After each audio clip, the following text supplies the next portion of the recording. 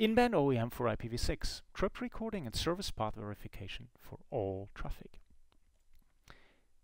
If we look at our DNA today as a network engineer, we are very similar to a medical doctor. If we diagnose a network, we typically look at the network and try to derive the network state from just observing it at a given point in time. And we're using a couple of tools to probe the network in order to understand the network a little better. But if we look at what medical doctors do today, is they tend to continuously diagnose the patient. They give you a heart rate monitor.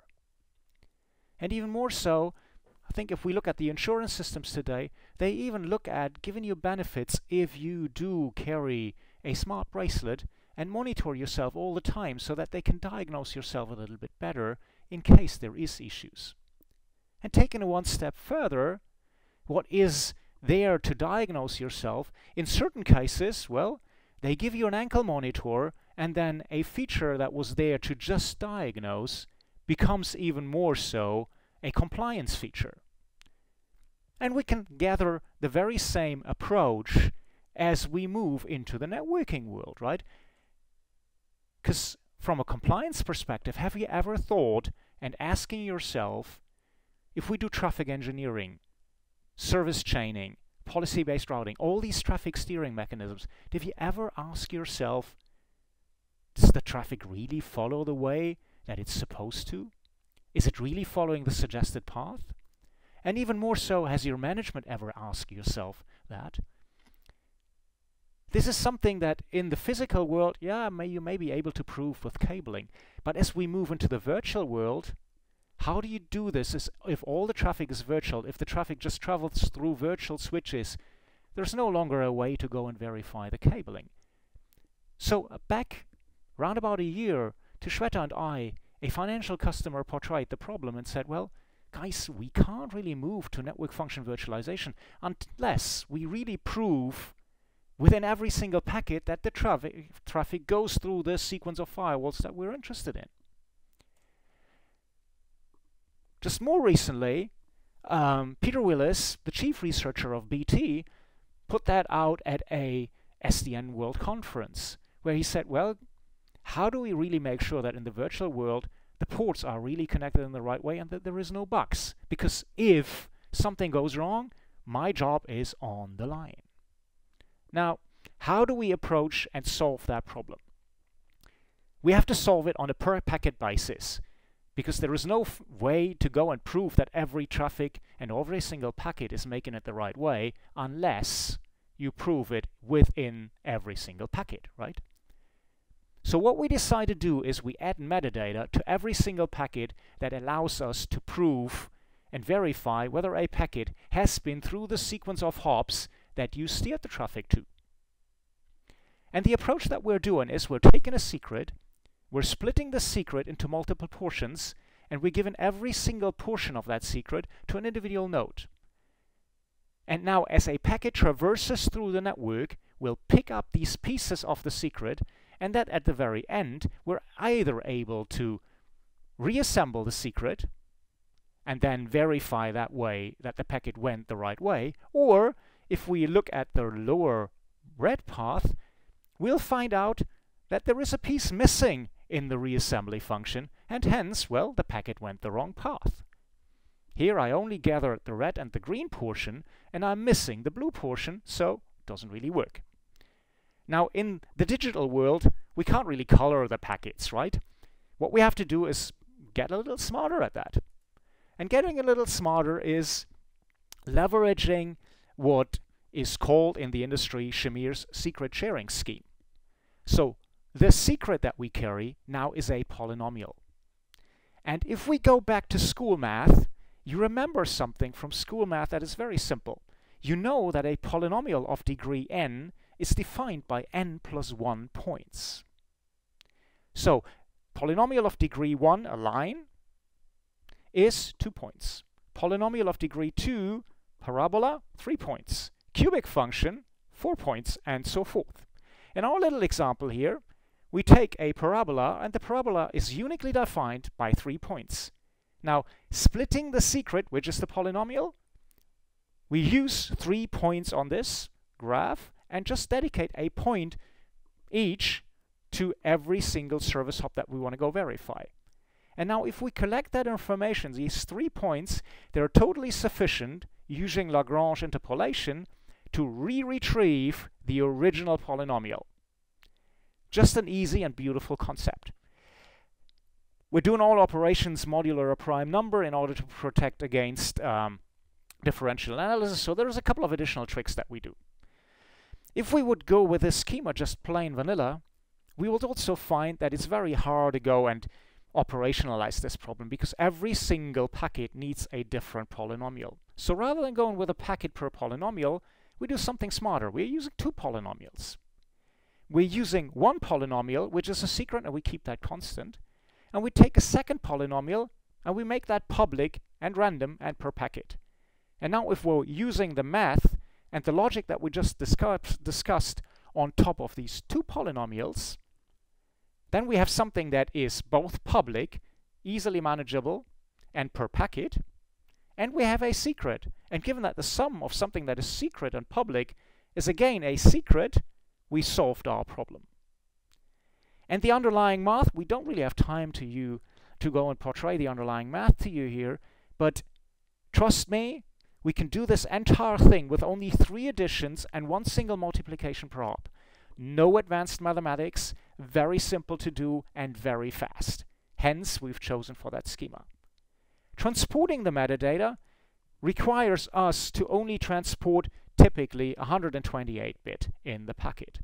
And we need that for 2 numbers. One is to identify the second polynomial, which is the piece that we call the random number here, and a second piece that cumulatively calculates the final verification value. And both of which are 64 bits. That's sufficient to operate at 100 gig for roughly 3,100 years, which is awesome.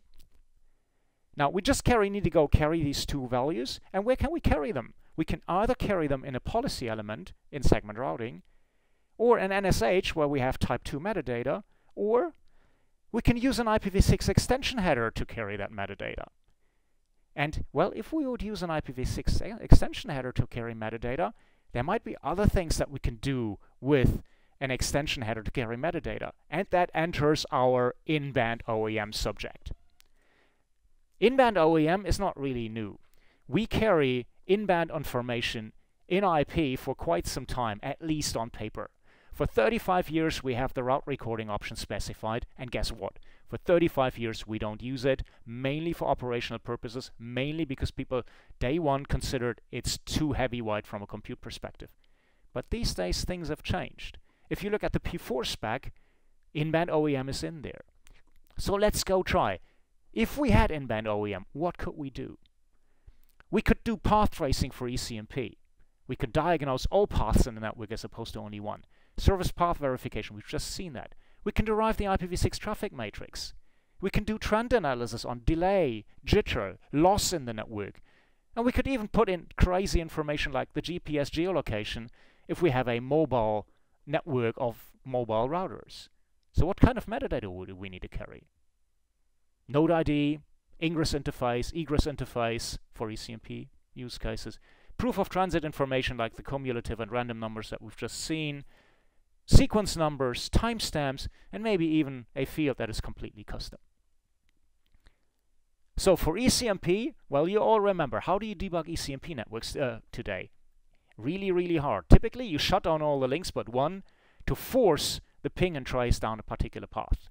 Now, if we can monitor all the paths, like we do in a little demo application that we can also show you on dcloud.cisco.com, well, you can monitor all the path and the hard problem is gone, and you no longer need to affect your traffic to debug ECMP. Another crazy example. So if you embed GPS geolocation into the packet, you can suddenly visualize from where packets were sent. And this little thing here is a simulation of a router or a bunch of routers driving around Bangalore campus. And we can really see the amount of delay, the amount of packet loss that we see between any 2 routers as they communicate. In-band OAM, what does that really mean? We gather information as we traverse through the network. And we typically do this within a domain only. So we're not going to go be crazy and do that on the internet. And gathering that information we do in a new header, and we're using a hop-by-hop extension header to do that. So you can either do plain vanilla, only the extension header, or you do double encapsulation if you're a little bit more concerned about containing your in-band OAM domain. And what do? We gather this stuff that we talked about, ingress, egress interface, node ID, all this information hop by hop, and then we export it using flexible NetFlow or IPFix. And we do this in the fast path of the router, so performance is not a really concern. So let's look at an example. We get the tracing information in. At the first hop, we just impose an array that is big enough to cater for the entire domain, and well, we impose all the data or fields that we want to go and record. Here, it's just service chaining verification, and it's path tracing information. And at the first hop, we record outgoing interface and the node ID. Second hop, again, node ID, outgoing interface, which is C and 4 here. And final hop, B and 6 outgoing interface. And now the verifier has all that information available, and he can go and export it. And typically we export using IPFix, flexible NetFlow, or we export directly into an information bus like Kafka. Well, typical concern is, does it perform? Yes, it does. It does perform, and we've done a trial implementation on a plain vanilla ISRG2 router, and you'll see that, well, in-band OAM is no better or no worse than any type of GRE or any type of other tunnel encapsulation. Yeah, there is an effort to put the header on and remove it, but apart from that, there's hardly anything. So putting the header on, removing it, and you'll even see that our implementation is even a little better than GRE encapsulation. What just means that GRE encapsulation sucks a little. But we can do that with proper performance. Now, let's look at the little bit of a bigger picture. You can use the individual tools of in-band OAM to portray things and use the individual detection mechanisms to feed that data into a bigger ecosystem and use that data in the bigger ecosystem. And now let's assume a cloud here and just say, well, host 1 to host 2, somebody starts to moan, oh, I can't ping this other side anymore. Something's wrong. So if we had in-band OAM, the nebulous cloud would just disappear, and we'll start to find out that initially the traffic was traveling via host 1, A, B, C, and then host 2. So we've seen the initial delay being relatively small across these links, and then after a while at T0, we see a switch over from the earlier upper path to the lower path. And what happens here is, we not only see delay building up on that particular link, but we also see drops kicking in. And that means, well, if we're a network engineer, we know exactly that the link between A and Z, or node Z, had a problem, and that this node started to drop packets, and we'll see these packet drops later on. So the diagnosis is great. We switch from one path to another path, we have full visibility into this, and either the link has a problem or the node has a problem. And guess what? If we now had anomaly detection on the individual nodes, we can fire up an alert to our orchestration ecosystem and say, well, there's something going wrong, and you might want to go do something about node Z. Maybe you want to go scale out that version if it's a virtual network function. We can't only talk about this in concept, we can also do this on paper, live, and in color, right? So if we look at a demo setup, you see very much the same behavior if we export the timestamp information and the delay information into a ecosystem like with Kibana shown here as a dashboard, where you see the delays on the upper links, then the switchover happening, and then, well, on the lower links, well, the ACES scale is not far enough to resolve the little green bars out of here, but you really see the delay ramping up. So you're filling the buffer, and then suddenly you see packet drops. So the concept can be translated into reality if you look at it into a bigger ecosystem. So if we look at the bigger ecosystem, we have our in-band OAM domain, and the in-band OAM domain can have something like a semantic reasoner, which does anomaly detection right on the box so that we constrain the amount of data that we really have to export. And we can export that data into NetFlow collectors or an information bus like Kafka, And then we can visualize that information or even use that information to drive additional change via a controller into our network again.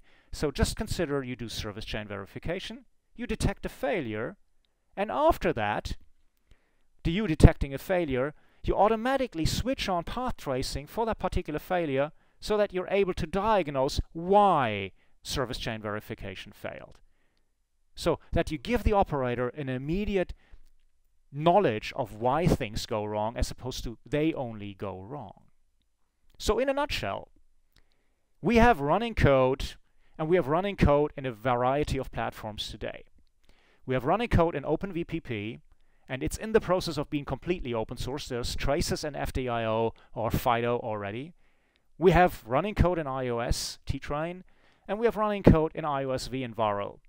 And the later one, you can view live if you go to dcloud.cisco.com, where you can look at a real-world environment to go and try it yourself. And we've also done data plane studies, like on Doppler ASICs, where we are proving that we can do the overall thing in a single cycle.